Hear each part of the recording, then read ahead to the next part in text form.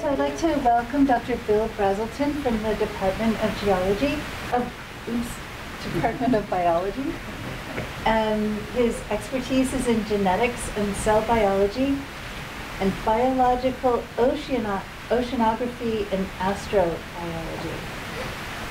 So he works on microbial ecosystems and the diversity of life. And he has 3 projects: a NASA project on astrobiology, rock-powered life, an IODP project, a drilling project, essentially, investing the lost city as an ultra-mafic urban center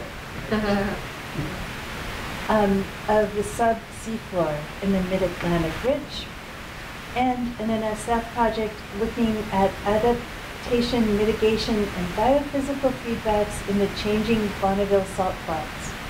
And there he's integrating microbial diversity with geochemical and hydrological data. These are with Brenda. With Brenda, yes. So these are exciting perspectives for those of us who think we are finding critters in rocks. So, welcome. Great, thanks for the introduction and thanks for inviting me. So yes, I'm going to be talking about rock-powered life, and that is as opposed to sun-powered life, which describes basically all life on the planet, except for those that I'm going to be talking about today, and describes basically all life on the planet that we knew about until... So sun-powered life is on the surface, and I'm going to be talking about the subsurface, which I guess we're going into now. Sorry.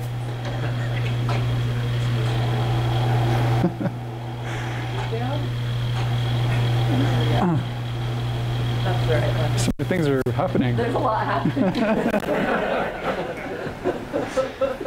So even life at the bottom of a sediment column on the seafloor is still almost entirely, or perhaps entirely, powered by the sun, because those microbes are just eating food that was made on the surface from the sun, and then it falls down to the seafloor, and then they decompose it. Right. So what I'm interested in are organisms that are completely powered by things other than the sun. So not only do they live in the subsurface, but all of their energy and food comes from the center of the Earth or some part of the Earth instead of the sun. So we didn't even know such a thing existed until relatively recently, when we discovered hydrothermal vents. Hydrothermal vents were the locations of the first non-sun-powered life that we could prove was not powered by the sun. And of course, especially to an audience like this, hydrothermal vents played a part in the big, it's a big geological discovery. But I think the discovery of hydrothermal vents is such a huge scientific discovery, because it was not only a big geological discovery and geochemical discovery, it was a huge biological discovery. And that's one of the reasons why I like this area of science so much. So we found out there were not only microbes, but giant animals living in these hydrothermal vents that are driving all of their food from chemicals coming out of the hydrothermal systems. They use hemoglobin to transport oxygen and sulfide into the microbes in their guts to make food. There are giant clams that are doing something similar. There are shrimp in the hydrothermal vents in the Atlantic Ocean that grow bacteria on their mouth parts and then eat this beard of bacteria as their sole food source. And this is an image of shrimp as they are in the wild, competing for the prime spot right over the hot spring on the seafloor to have the best position to grow their beard of bacteria. One of my favorites is the Hasselhoff crab that grows mats of bacteria on its hairy arms, and then presumably eats the mats of bacteria, although they haven't quite worked out the details on that one yet.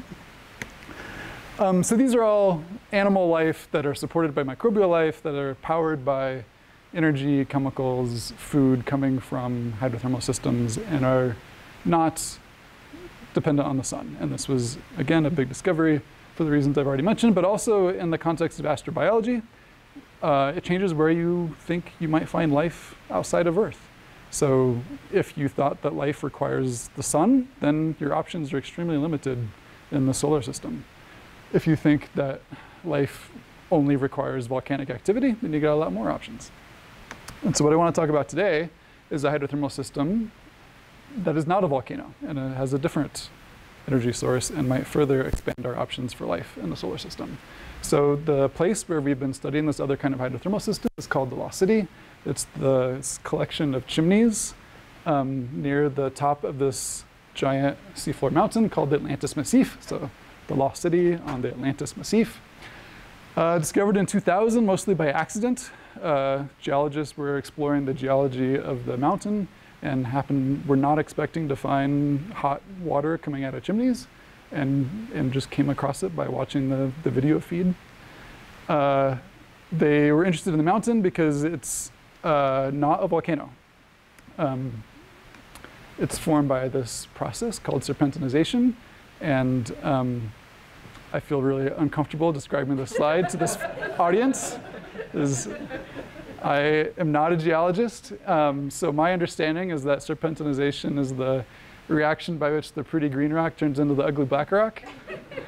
For this audience, I'll leave it at that.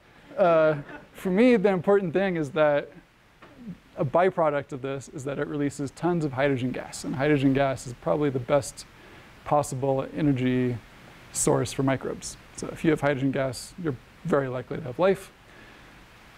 But also makes very high pH fluids, which is challenging for life. And so those two things, basically free energy, but also extremely challenging biological environments, is the tension that our research program on the site explores. So here's a nice video of venting water from a Lost City chimney. The pH, as I said, is high. In the site like this, it's about approaching pH 11. The water is hot, but not super hot like a black smoker. So it's this one is about 95 degrees Celsius, which is toasty, but well within the temperature limit of life.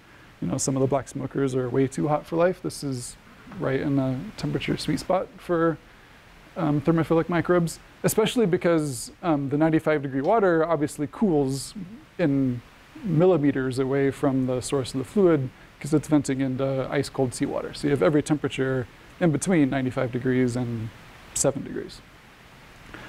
When I was a grad student, I did some of the early work characterizing the microbes living in the chimneys, and we have pictures to show that there are microbes there. We have yet to culture any of these organisms, so all of the work I'm going to talk about today is without having the ability to grow any of these organisms in the lab. But we did some experiments, and it's reasonable to suppose that they're probably being supported by all the hydrogen, methane coming out of the chimneys. You don't really need a microscope to know that there are microbes living in these chimneys. You can just see with the video camera these snotty, mucousy filaments growing all over the chimneys wherever you look. Here's a more zoomed in picture so you can see the filaments a little bit better.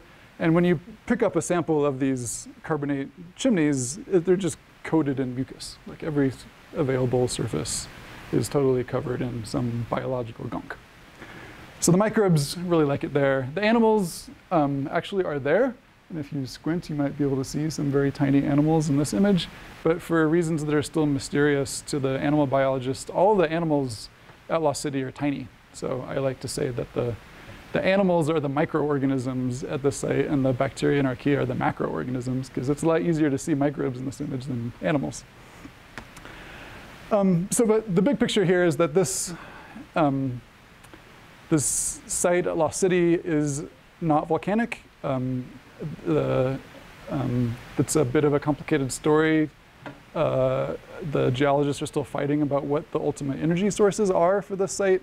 But it's clear that the chemistry, at least, the parts of the system that the microbes interact with, are completely dominated by serpentinization and the other reactions associated with serpentinization. The huge amounts of hydrogen, the high pH, that's all unique to a serpentinization-driven system.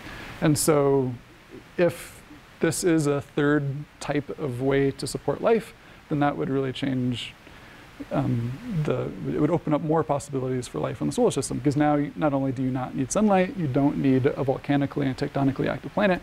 Maybe all you need is some undifferentiated rock and water. right? And that really opens up the possibilities. And we know that this almost certainly currently exists elsewhere in the solar system. Here's a shot of Enceladus, a moon of Saturn, by the Cassini spacecraft.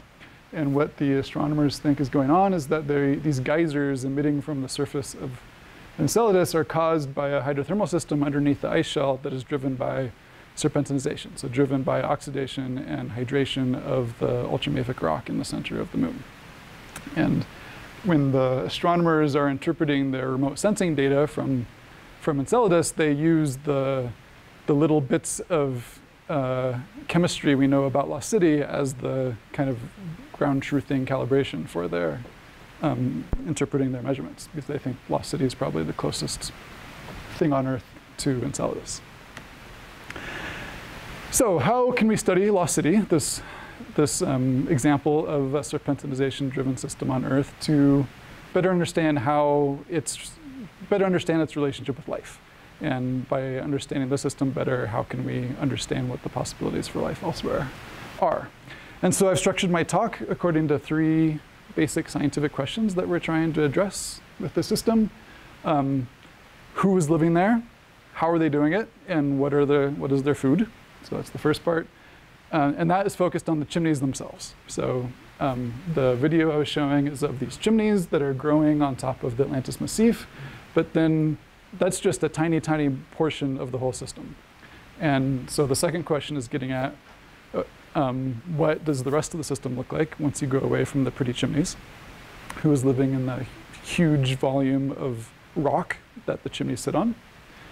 And then third, is this site unique? How applicable will the knowledge we gain from this one site be to understanding global or solar system level processes? Okay, so that's the outline of my talk. I'll jump into question 1. Am I talking loud enough? Any basic questions before I move on? So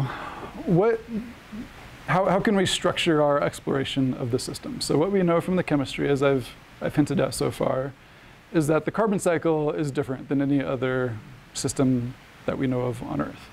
So one way of describing that is that organic carbon is very abundant at lost city, and inorganic carbon is rare.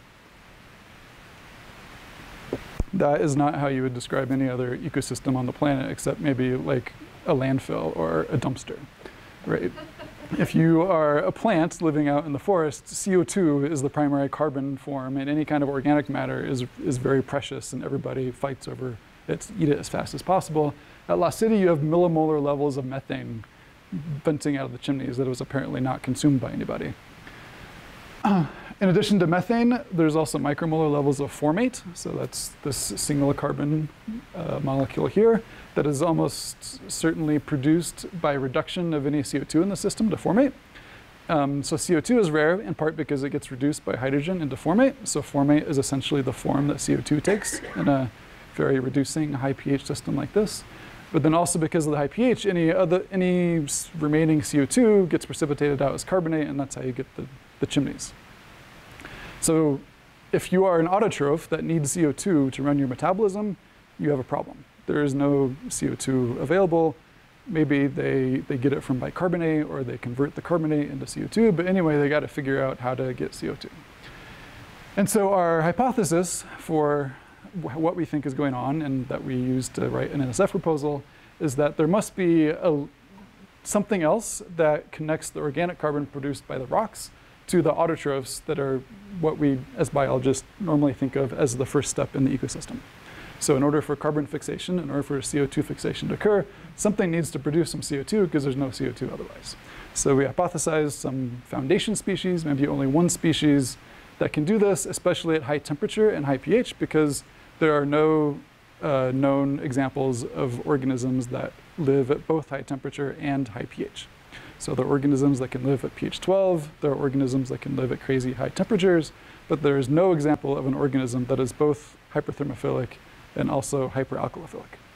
And maybe that's just because we haven't ever gone to a place that has those combinations of conditions, or maybe it's a real biological limitation. So that's another question that we're addressing in this study. So there are a million different questions that we could ask with a system, but this is the one that we put in the NSF proposal. It got funded, and so last year we were out at Lost City, and it was the first time any American scientists anyway have been to that site since I was a grad student back in 2005. So it took us, so we went about 13 years without getting any samples from the site, and so we were really excited to get back there. We were out there with a team of about 20 scientists, about half of them were students, and of this relatively small team, we tried to cover as many areas of science as possible, from genomics to viruses to organic chemistry, inorganic chemistry, mineralogy, etc. And we even had one artist on board. Our primary instrument was their ROV Jason. So that's the robot there that we use to collect all of our samples and collect all of our video. And Jason comes with its own team of 9 full-time engineers who operate and maintain the robot. So here we are about almost exactly a year ago today on our way to Lost City. And we had 4 friends coming out there with us: Florence, Joyce, Helene, and Isaac. The first time in 10 years that 4 storms were active at the same time. Lucky us. And it turns out that captains of research vessels are very risk averse, and they are not going to sail into a hurricane in the name of science. And so we just hung out for several days dodging hurricanes until we actually got to go to Lost City and do our work. And they don't like tack on more days to compensate you for your weather days. The port call is hard coded into the schedule. So instead of our scheduled 12 days, we got about 5 days of science days. So we just gave up sleep and worked around the clock and tried to collect as many samples as we could. But we got there, we got awesome video. This is one of our favorite chimneys at Lost City. So you can see water bubbling up from underneath and spilling out the side because it's, hot water is more buoyant, so it floats up. You can see biofilms growing on the side of it. And this video is also reminding me to say that the purpose of this project, I'm going to talk about other projects where we looked at rocks, for example, which you guys might be more interested in, but this project was focused on the water. So we wanted to sample the water in order to investigate the questions I hinted at, because what we really want to know is who's in the subsurface. So in previous expeditions, when I was a grad student, we took chunks of the chimneys, and that's what I worked on, and so we have an idea of who lives in the chimneys. This project, we wanted to get really good samples of the water to infer who the microbes are living in the subsurface that accidentally get vented out. And so my longtime collaborator, Susan Lang, who has been working on Lost City with me ever since we were both grad students together at UW, she designed and built this water sampler specific for our expedition, where its capabilities include collecting huge amounts of water, and by huge, about 10 liters at a time, and about 12 of those. So it's only about 100 liters per dive, which is not a huge amount of water if you're used to working not on the seafloor, but on the seafloor, that's a huge amount of water. And the nozzle also has to be positioned very precisely. So what these videos are also showing is that the hydrothermal fluid mixes with the seawater continuously and immediately. And so our main methodological challenge in doing this kind of work is grabbing the water before it's mixed with much seawater, right? And in order to do that, you got to put the nozzle in exactly the right spots. That's what this video is showing, is the highly skilled ROV pilot is positioning the nozzle in exactly the spot where we find the hottest, highest pH water. And they are really, really good at that. And we couldn't have done any science without their skills. Yeah. Are you in contact with them saying to the right, or are you Yes. just, okay, and is there a delay on that, or is it pretty? The delay is astonishingly slow, especially because since this is on top of the mountain, the depth is not so great. It's only about 800 meters. Yeah, so the delay is not so noticeable. Yeah, so we're all crowded in a room together, and I have a temperature readout that we use as our way of knowing whether he's in the right spot or not. And so I just call out temperatures, and as the temperature goes up, then he knows he's going in the right direction, and the temperature goes down, he knows to move. And that's what we spend basically all of our time doing. And nobody slept, so is there a lot of shouting? Usually the shouting occurs when there's like the robot moves abruptly, accidentally, and the chimney falls down, gets knocked down. It grows back really quickly, but yeah, it's always sad to see it. And you can see here how the nozzle has carved a little notch into the chimney here. So this stuff is pretty fragile. It's really soft, yeah. The fresh stuff, when you bring it up to the surface, it's like cottage cheese. It's really, really, really soft. Yeah. And then as it ages, it gets more petrified.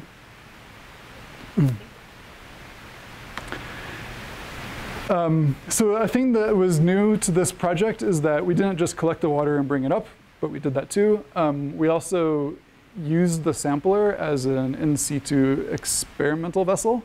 So for example, one thing we did was inject C13 labeled compounds into these bags.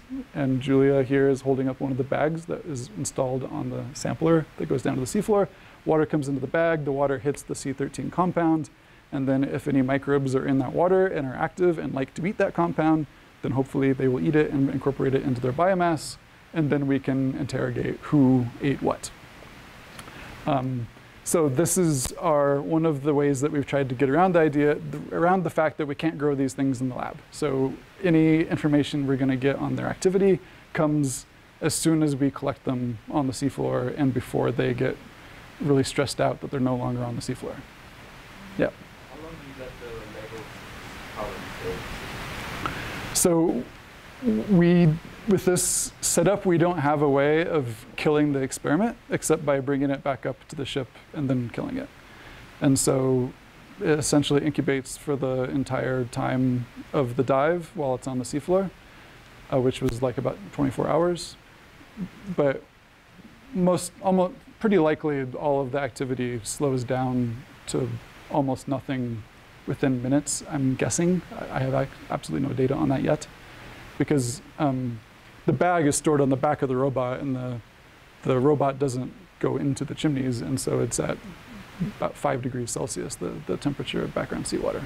And so it essentially goes into the refrigerator really quickly, about how long it takes for a few liters of water to cool down to background temperature. So yes, so we have various ways that we plan to make use of these experiments, but it's all in progress because this is just a year ago.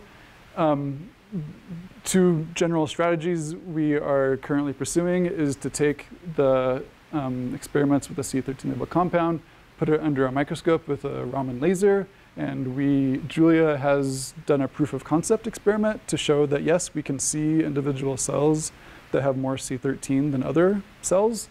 And then you can take optical tweezers and pick out that cell and say, I want to sequence the genome of that cell, or I want to sequence the genome of that cell.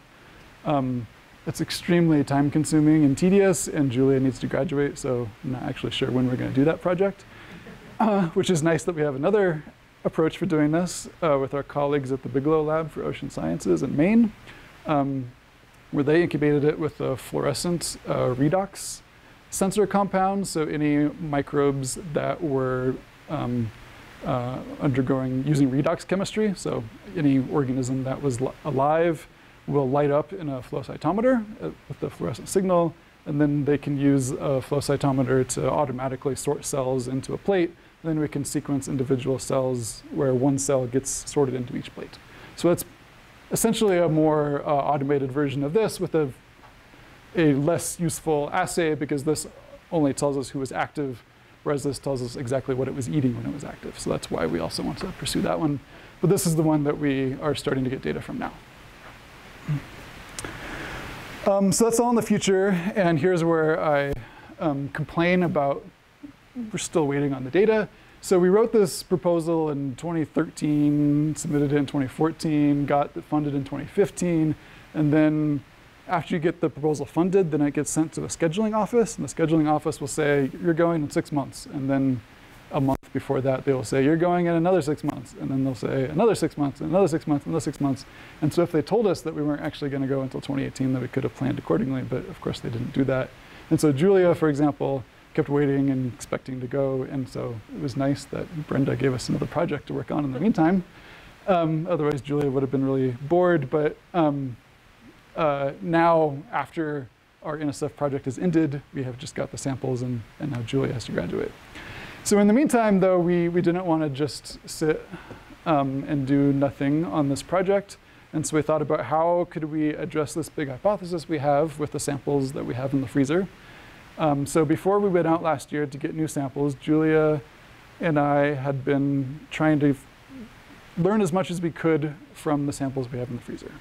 And so Susan, our collaborator, went to her freezer and was able to show that the formate molecules in the water, according to their C13 and C14 isotopes, are definitely from the mantle. So their C14 dead, the C13 is consistent with it being from the mantle.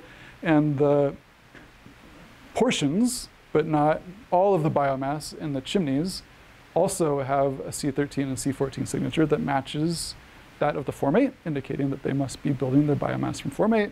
And therefore, we have direct evidence of microbes that are building themselves from carbon from the mantle, which is pretty cool. No one has ever shown that before. It's kind of makes sense. So it wasn't totally surprising, but it was very satisfying that we could show that it actually works. And then with the genomic data, we looked at the genes that are involved in metabolizing formate. And to my surprise, it was actually consistent with our hypothesis that the genes for formate are not widely distributed and only a few species can do it. And the autotrophs that we normally think of as the base of the ecosystem actually can't metabolize formate, even though there's no reason why they couldn't. We looked and looked and looked, and none of them could use the formate. So really, this is not an example of like re-engineering our hypothesis to fit the data. We were really shocked that the data was consistent, that there must be some other organism that was using the formate, and then the autotrophs that we normally think of as the base of the ecosystem are dependent on those organisms. So really quickly, how we do this without having live organisms is that we just sequence DNA from the sample. So just to make clear, this is not having Petri plates and like picking colonies. We really grind up the rock, or we just filter the water and sequence DNA straight from the sample. And we get a bunch of random DNA fragments and spend the rest of our time in front of our computers trying to do multiple, and by multiple I mean thousands of jigsaw puzzles in parallel to finally come up to a final result where you can say that you have this pot of genes that even if we haven't assembled it into a nice circular genome, we know that this pot of genes should belong to one organism, this is a different organism, and this is a different organism. And you have a collection of genes that approximate an organism.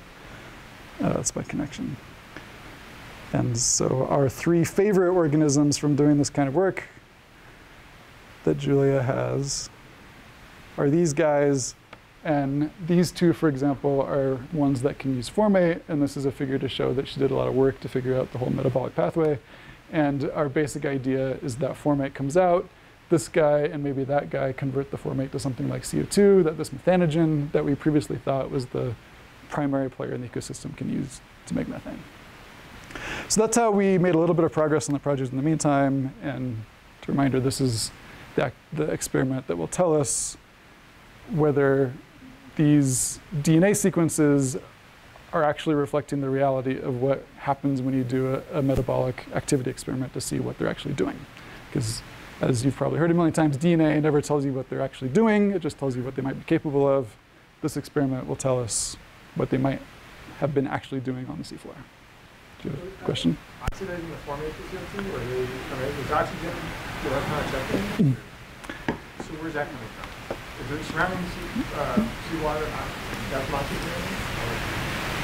Yes, there is a little bit. Yeah, the surrounding seawater is fully oxygenated, and so part of the motivation behind drawing the diagram this way is Julia put this guy kind of on the interface between the fluids and seawater because there are some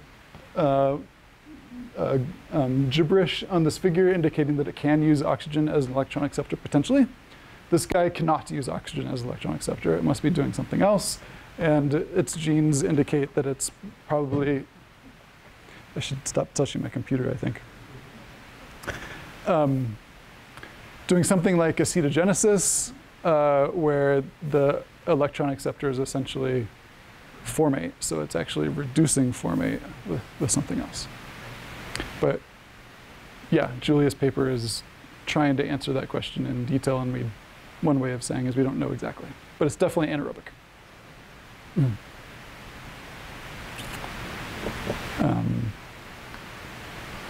Yeah, so that's the first part of the talk.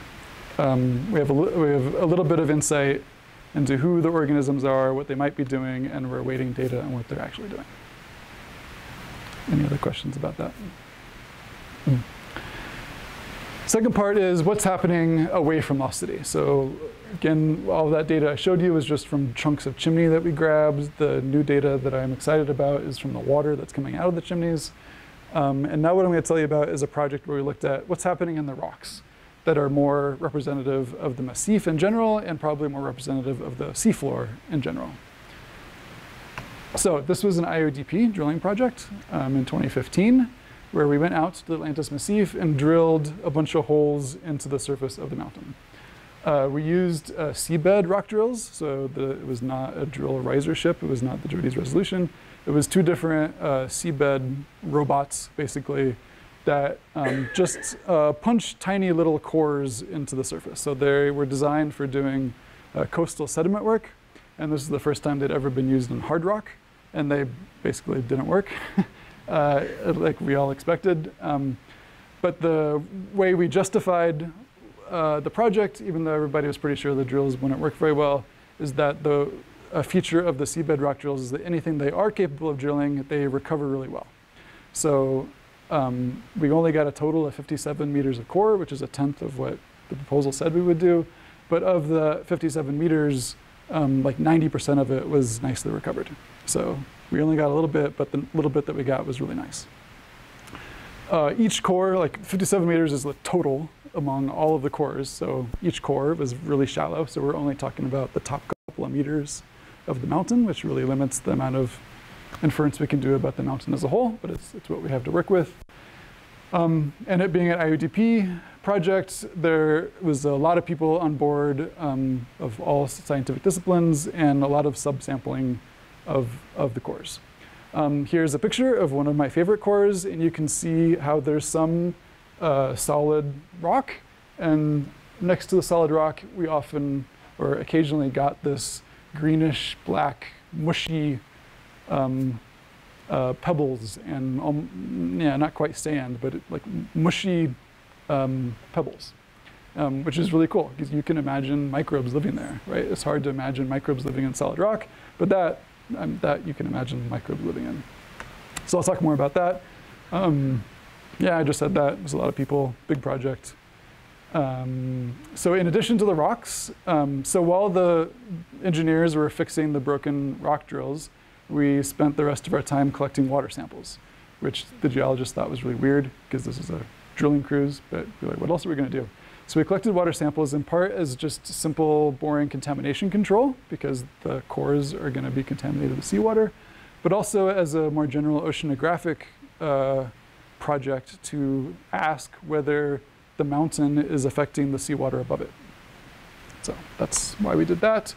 A little bit more on the contamination issues. So when a core is successfully drilled and it's stored on the robot, then it just sits on the seafloor for the time of the dive until that drilling activity is finished and it comes back to the ship. And they aren't sealed in any real way on the seafloor, so they're being bathed in seawater for the entire time after they've been drilled until they get to the ship. So they're going to be seawater bacteria on the cores. And then all of the usual contamination you would get from bringing them onto the ship. And so we collected a lot of water samples, and we also collected samples of the various kinds of lubricants and greases and oils that are on the rock drills themselves. And undergrad in the lab, Lizette evaluated various options for extracting and sequencing the DNA from the oils. And she also extracted DNA from all the water samples. So we really, this is one of a long series of things I'm about to tell you of how we tried to address the issue of contamination into the rock cores, because we knew that these rock cores were not going to have thick, gunky biofilms growing all over them. If we were going to detect life in them, we would have to prove that it was not contamination. So after we collected the rocks, we then flew them immediately to Japan, to the Kochi Institute for Core Sample Research, where they have a specialized facility for dealing with this sort of thing. For example, a microbiologically clean rock saw that has no lubricant. It keeps the saw from overheating by just keeping it cool. So it's really cold in that room. It's inside a very clean room. It's inside a closet, which is inside a clean room. They did everything they could possibly do to keep it as clean as possible. And so then we sawed the outer layer of each rock core off so that the sample that we analyzed was hopefully pristine, and anything that had previously been exposed to the surface had been sawed off. So that is one thing that we did. Here's an example of a serpentinite, and again, there's an example of a nice intact piece that's been sawed off. The exteriors have been sawed off, and associated with it is also this rubble. And the rubble, we couldn't really saw and section in this way, so all the rubble we just washed in milky water before it went on to crushing. We crushed everything by hand with mortars and pestles. I researched a lot of options, and this is the best way we could ensure that it would be clean. And so we just used the magic of grad student labor. I did a lot of crushing too. Crushed all the samples and then subsampled them into a million different vials and shipped them off to everybody involved in the project. So we got one significant but small fraction of all of the samples, came back to Utah, and Sherry was tasked with trying to figure out how to get DNA out of rocks. So this was almost certainly harder than squeezing blood from a stone, is squeezing DNA from a stone. And she spent years coming up with a protocol, and it worked. So some of the things that she did was convert a supply closet in our lab into a clean room. We didn't have the funds for building a real clean room, but we did the best we could by filtering the air and sealing it off and getting a dust monitor. She filtered the air in our lab and sequenced the DNA from our lab air, and came up with a new DNA protocol that you guys probably don't care about, but it's new. No one has ever done something quite like this before, and it was extremely labor intensive. It took 3 days to process one sample, working 11 hours a day. We processed 40 grams of each rock, which for molecular biology work is a gigantic amount of sample, and we had to do that in order to get enough DNA to work with. And by we, of course, I mean Sherry. So it worked. She got sequences, and that already is a huge success. Here is one of the ways that we microbiologists like to summarize our data. So each data point is one sample, summarizing the microbial composition of that sample in relation to other samples. So here are our deep and shallow seawater samples, and here are surface samples, which are just buckets that we threw over the side of the ship. And so first result is that water samples are significantly different than rock samples. Yay. If that were not true, then that would be awkward. What you can also see here, though, is that our Sherry's samples of our lab air are overlapping with our serpentinite rock samples. So that is an early indication that our primary source of contamination is air, but a more optimistic way of saying it is that we succeeded in removing water as a primary source of contamination. This is another way of looking at essentially the same data, but this time it's quantifying the proportion of sequences in each sample. So these are different serpentinite samples, and these are the proportions of the sequences in each sample that we could assign to the different sources of contamination. So water is a very small source of contamination, so all of that work we did to control for contamination seems to have worked. The drill oil that Lizette managed to get DNA out of is also a very small source of contamination, so another success. And here, as we saw in the previous plot, air is really the primary source of contamination. The gray bars are not a known contaminant, which means maybe it's real, maybe it's really from the rock. Like with this type of analysis, all we can say is that it's not a known contaminant. So again, Sherry was really disappointed to see there's so much air contamination, but my optimistic interpretation was that's because we eliminated contamination from all the other sources. So what Sherry's working on now is, now that we know what the sources of contamination are, what do we do with that information? How do we eliminate those contaminant sequences? And that is a conceptually simple, but it turns out methodologically difficult problem, because saying with certainty this sequence out of 1 million sequences is a contaminant and these are not contaminants, it has very poor statistical power. And it's just a really challenging statistical and molecular biology problem. And she worked on it a long time, and I think we have results that show real rock inhabiting microbes, but it's a complicated story, and so I'll let Sherry give it. She's giving a seminar in biology later this semester, so you should come to her talk. I think what I'd like to talk about in this talk, though, is first of all, how difficult it was just to get to the point where Sherry could get her hands on the rocks. It took probably 10 years of my life to get working on this project before Sherry could actually work with the samples. So these big interdisciplinary and international projects take a lot of time, and the publications are just now coming out. But there will be more to come. But what I'd like to talk about now is how working on this project and constantly thinking about contamination. Honestly, I think contamination is one of the most boring issues one could work on in microbial ecology. It's just not intellectually stimulating, right? It's a methodological problem. It's not a scientific concept. But the more I thought about it, the more I realized that it's actually central to microbial ecology. So let me explain what I mean by that. Every habitat on the planet has a diversity distribution of its microbes that looks like this, which we call the long tail of the rare biosphere. So if you line up all of the species in a habitat, doesn't matter what it is. It could be seawater, it could be soil, it could be rock, it could be my finger. You have a very small number of very abundant species. So these are very abundant species, and they're very small, very few of them. And then you have an unknown number of extremely rare species. And this long tail, we call it, as far as we can tell, with all of the sequencing power we have, is infinite. It never goes to zero. So we don't know how many species there are in any one habitat. It could be thousands, it could be millions, it could be billions for all we can tell. And when this first happened, of course, the first interpretation was, well, it's because this new fancy sequencing technology is spitting out crap. That is true, but even if after you account for the crap, it does seem real. So what does that mean? Are they just contaminants? What does contaminants mean? Are these active microbes, or are they just dormant? Are they just hanging out? Are they just passing through? Are they going to become abundant soon, or were they already abundant and now they're fallen stars? How do we interpret this information?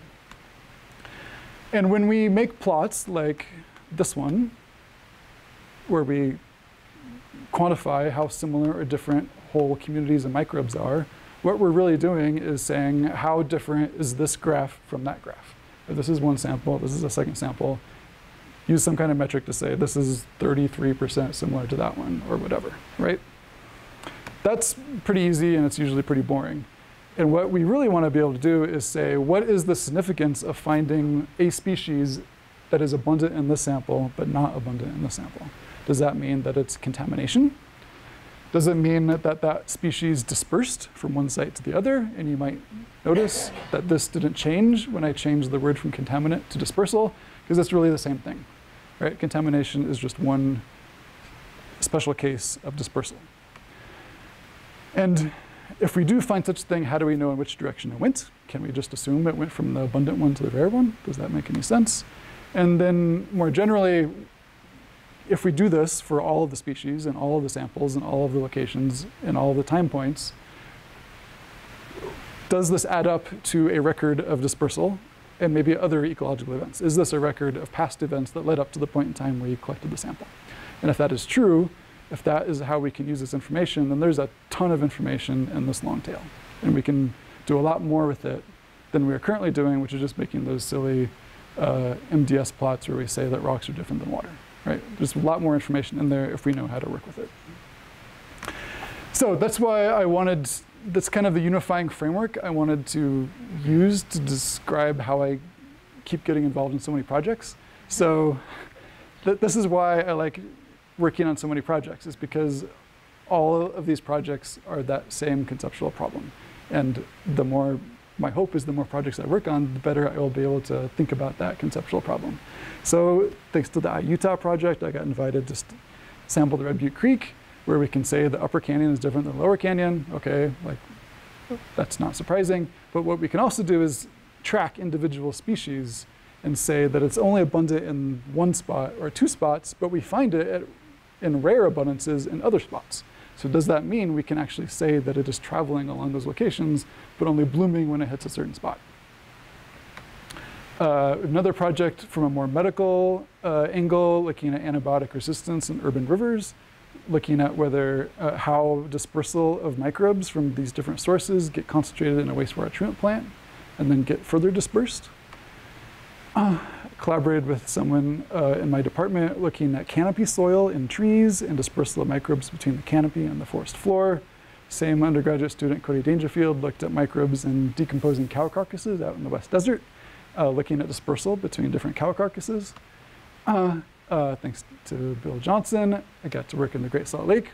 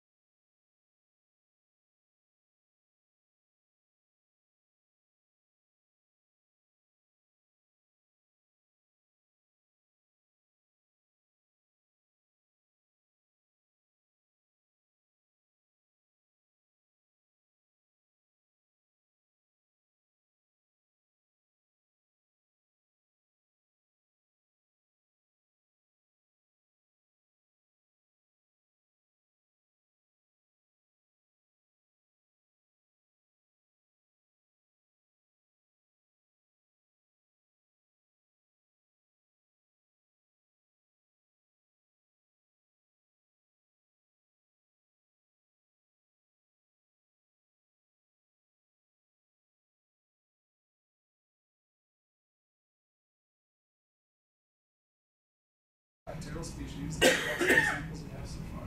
And of those, 25% of them we found in at least one of these other sites on land. Right, and that, I was honestly shocked by that number. I was expecting a few, and then we'd have to scratch our heads about whether that was contamination in the lab. But 25% was a huge number. I was really surprised by that. And so how does that happen? So my favorite idea is that it's microbial dispersal via plate tectonics.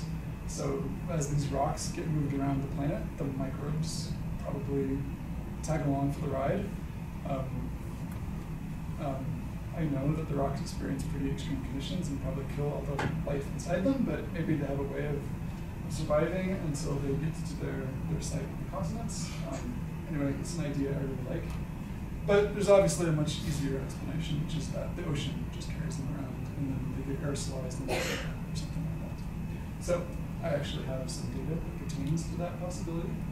And that comes from these water samples that we collected that I mentioned at the beginning. So bringing this full circle back to this project, this IDP project where we collected the rocks. We also collected a bunch of water in between the rocks and the ship. And turns out those water samples were more interesting than we were expecting. So again, we only initially collected them as a contamination control. But as we looked at those water samples, there were some surprises. So now here's a topo map of the Massif looking down on it. This is approximately where Lost City is. And these numbers are hydrogen concentrations and the water samples, in some cases a few meters above the bottom, up to maybe 100 meters above the bottom. So these are nanomolar, pretty low, but background seawater essentially at zero. Hydrogen is like a very small number. The plume is not the chimneys themselves, but a water sample collected very close to the chimneys, so it's 266 nanomolar. And the surprise is that even a few kilometers, and this is about like 10, 15 kilometers away from the Lost City, there's still detectable levels of hydrogen. The chemists spent a lot of time trying to make sure that their methods were right and they were generating hydrogen somewhere, but they think that this is real. And the hydrogen is much more expansive than we thought. It's really hard to explain how you get that much hydrogen if the only source of hydrogen is this one point source of the Lost City chimneys here. So there must be water coming out of the Massif in other places than just the Lost City. And so I looked at the DNA sequences in these water samples and asked, is the rare tail, the rare sequences in these water samples, are they more likely to come from the water next to the chimneys, or is it more likely to come from boring background seawater with hydrogen? And again, that is what this is trying to infer something quantitative by looking at patterns among shared rare numbers of the microbes. Because using only the abundant microbes, you never find anything. So you have to use the rare microbes. So this is the results. This is using the same approach that I showed earlier for quantifying the different sources of contamination in the rock cores that I showed earlier. Now we're quantifying the different sources of, you call it contamination if you want, doesn't really matter, but different sources. So the sources are the Lost City chimney plume, and those are what we talk about, the water from the chimneys, or Site 74, which is this one, which is, as far as we can tell, boring background seawater. And to my surprise, even these samples way down here, most of the sequences can be traced to hydrothermal water rather than boring background seawater water. The currents, the ocean currents on the top of Massif are complicated and unpredictable, but in general, it kind of goes from north to south and kind of goes like this. So this actually makes sense that these have more background seawater than these guys. If the background seawater is going to go this way, and the plumes are going this way. But still, I didn't expect that strongly. And then another surprising thing from this is that a sample out here is completely gray, which means neither of those sources seemed likely in this analysis for that site. So when I look at the names of the microbes in that site, they all have prefixes like sulfo and methano, and so even if you don't know anything about microbiology, those are not normal seawater microbes. So you think there's something else going on at that site. Something else going on at that site that is not the same as what's going on in Lost City. So maybe a different vent system, or our preferred hypothesis is that there's some diffuse venting going out on the flanks of the mountain that might be a more diffuse version of Lost City. So that might be our next proposal for the project. Okay, so I wanted to mention that as kind of the thing that ties all those projects together. The answer is microbes are globally dispersed, and we can actually trace the microbes dispersing from lost city into the ocean. Yeah, and so the question there is, so yeah, we find them getting carried out over here. So the next question is, so once they get out here, what are they doing? Are they screwed at that point? Now they just got to wait for 10,000 years until ocean currents randomly bring them back to lost city? Or are they continuing to be metabolically active out there in the water column? And since we know that there is measurable hydrogen, maybe there's actually chemoautotrophy going on in the water column as a kind of extending the biogeochemical footprint of the serpentization system of Massif. So that's why I wanted to hint that the influence of lost city might be felt in more of the ocean than previously. Okay, that's it. Yes, we have life. We don't know exactly what it's doing, but it seems to be getting around the globe. It's the punchline. And I thought, especially since I'm giving a talk in the College of Mines, I should end with this. So a few years ago, UNESCO proposed Lost City as a World Heritage Site as part of its initial push to get international marine sites, so marine locations outside the jurisdictions of any one nation, to be recognized as UNESCO World Heritage Sites. Currently, there is actually no legal mechanism for designating something outside of a national jurisdiction as special protection status. But for these reasons, its scientific importance, its natural beauty, and so on, this is one of the 5 initial international marine sites proposed by the UN. And shortly after that, another body of the UN, the International Seabed Authority, granted rights to Poland to explore the portion of seafloor, including the lost city, for mining. And so when I first heard this, I thought it must have been a mistake. It's like someone got the lat long mixed up. Like, why do you want to do that? But no, it's real. Poland, as far as I know, is down there exploring the seafloor for mining potential. And so this was a wake-up call to the scientific community. We all thought this was all science fiction, and nobody was seriously considering this. But it's happening now. Nobody is actually mining, so this is just for mining exploration, not actually mining itself. So any actual mining is many years down the road. But the processes are getting put into place for this time. And you guys, I'm sure, know the reasons for this. It's that we need batteries. Seafloor is honestly probably a good place to look for it. But the way that they're going about it is just kind of insane and has no input from the public or scientists and no accountability at all. The environmental impact statements have no standards and don't meet the public.